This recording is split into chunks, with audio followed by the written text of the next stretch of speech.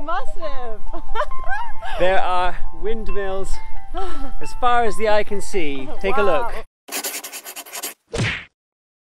Hi, I'm Lavi and this is Ollie. Over the past 4 years we have been on some epic adventures around the world. Now, after converting an old van into our new home on wheels, we are ready to hit the road and explore the wonders of Europe. Click the subscribe button to follow our journey and let the adventure begin.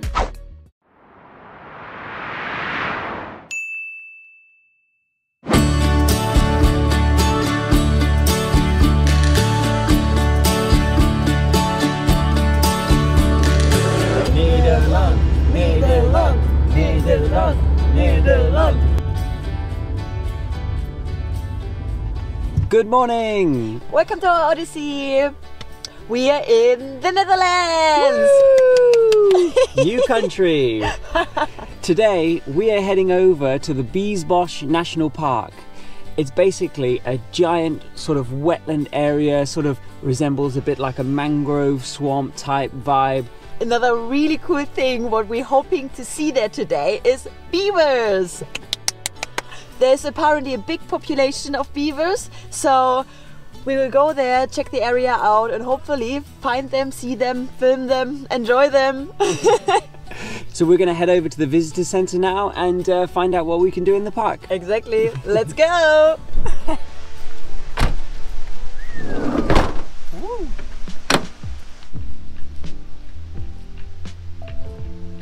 Look, the National Park Centre has grass on its roof. That's cool.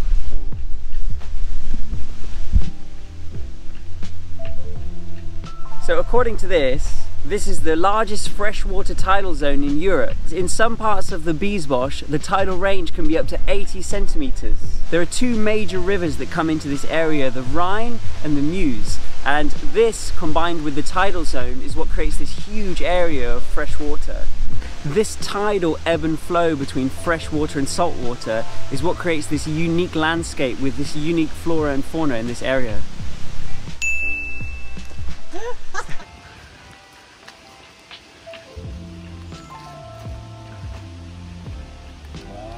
Well, they're actually really big. Wow. Look, there's another beaver. Are they actually that big? They are incredible. Look at their feet. Look. Wow. And their tail. Wow. And then here a skeleton.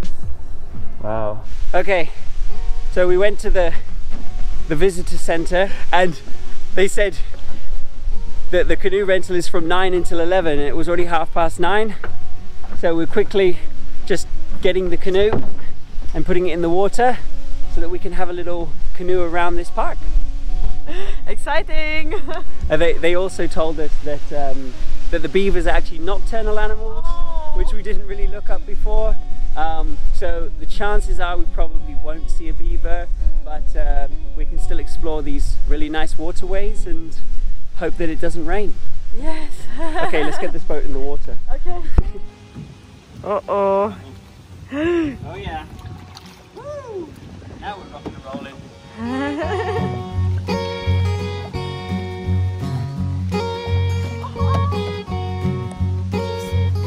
Yes.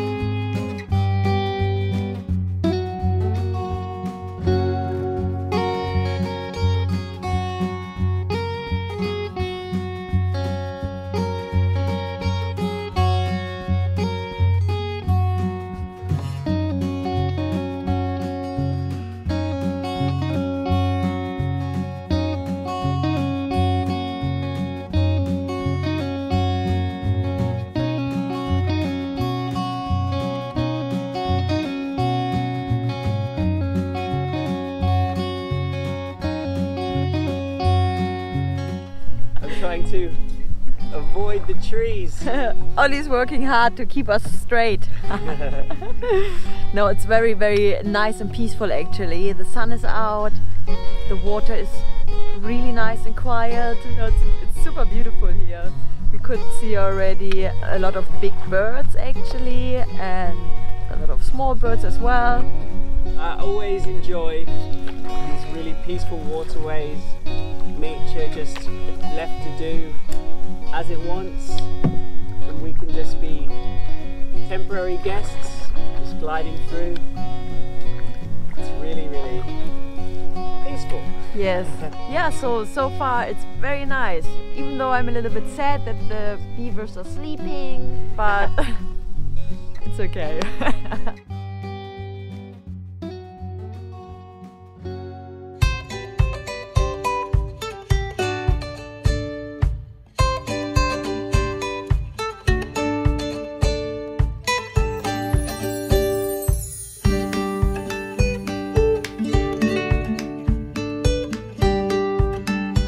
Just gonna let her do all the work for a bit. Work, work, work. Tidal.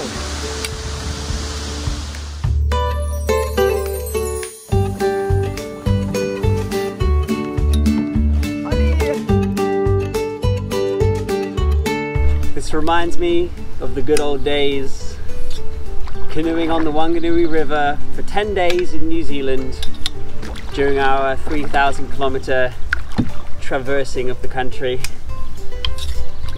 Yeah, it was just us and the canoe on that river for 10 days. It was beautiful. If you head over to New Zealand, you should really consider taking a canoe down the Wanganui River. It is really spectacular, spectacular landscape. I'm not quite sure, but I think this is a beaver hive here. It looks like there's a lot of debris been put there, so we would imagine that the beavers have put it there, but we can't be sure.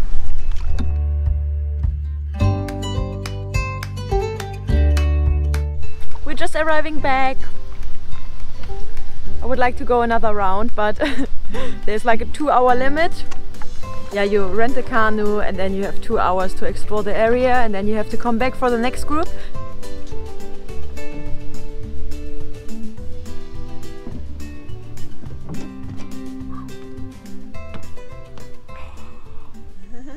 Oh my god, can you believe it? We just come off the canoe and just put it back and it just started raining like crazy. Oh my god. We're running now back to the car. This seems to always happen to us. Just after we've finished all of our filming and all of our visiting, then the rain comes.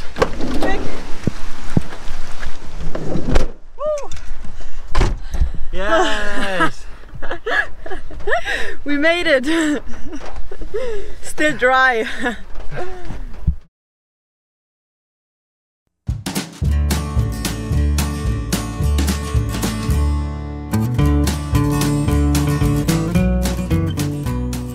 So it is now 6:15 p.m. and we're leaving the Biesbosch National Park. We stuck around to just have a chill out and do a bit of editing whilst we were there. And also they had the best shower I've ever seen in my life, I think. It was so nice. So we both had a shower. Yeah, that was such a surprise to see a shower there. We were just at the toilets of the national park and then one of the cubicles was like shower, and we tested the water. Yes. It was warm and we were like, oh my god, we have to use this. So now we are heading over to another place this evening. We purposely waited until a bit later on this evening to go here. This is a UNESCO World Heritage Site. It's a really, really unique and special place. It's really quintessentially Netherlands. It's called Kinderdijk and it's about a 10-minute drive away.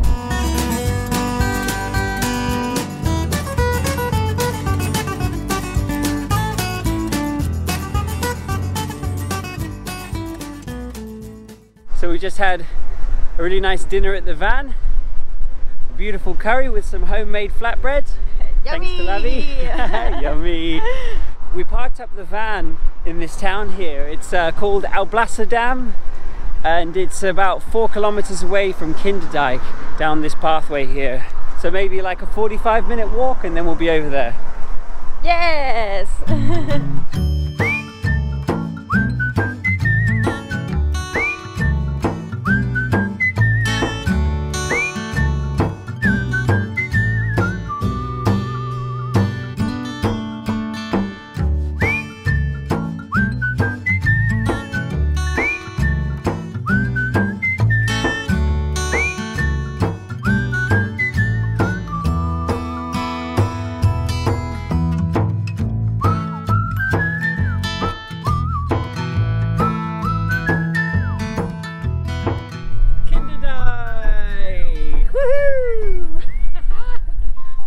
See them, they're just here. They're massive. There are windmills as far as the eye can see. Take a look. This is why this place is a UNESCO World Heritage Site, and this is why it's so special. This is a beautiful walkway for the evening. Nice. Surrounded by these beautiful windmills. Awesome. That's nice.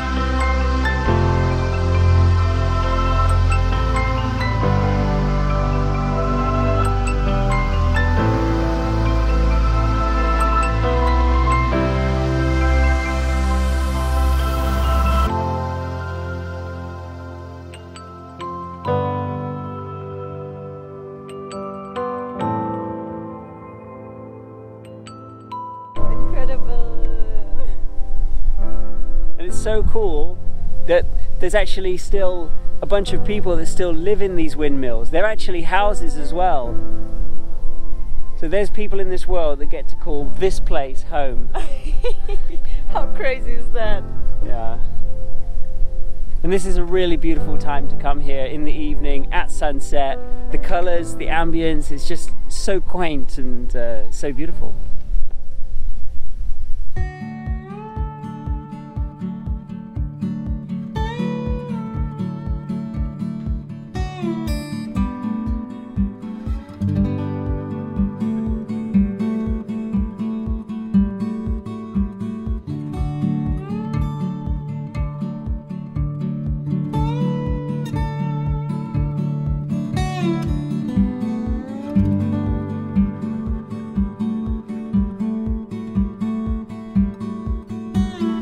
So the sun is setting on Kinderdijk, and it's been a really beautiful walk through the windmills.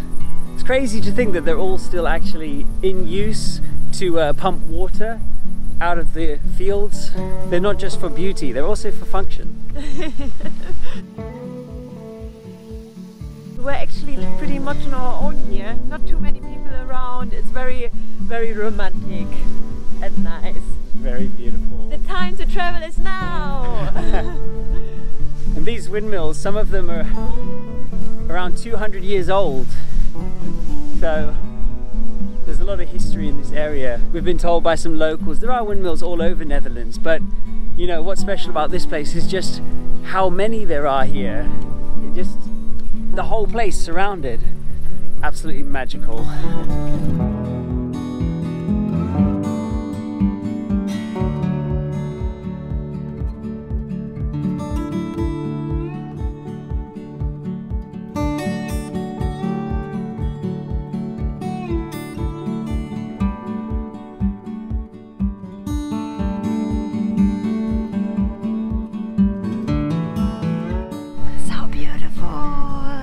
So it looks like we'll be going back to the van in the dark because the sun is nearly set, but we just couldn't leave this place because it's just so full of beauty, and it just looks better and better every moment as the light is going down and down.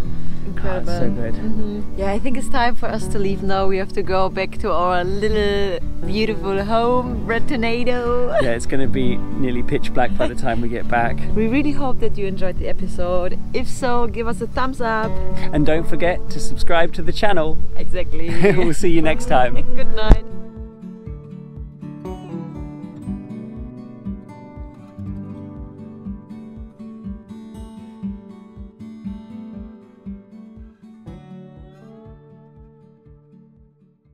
If you enjoyed watching this video, you would help us a lot by subscribing to the channel by clicking here. Thanks so much for watching, guys. We will see you next time.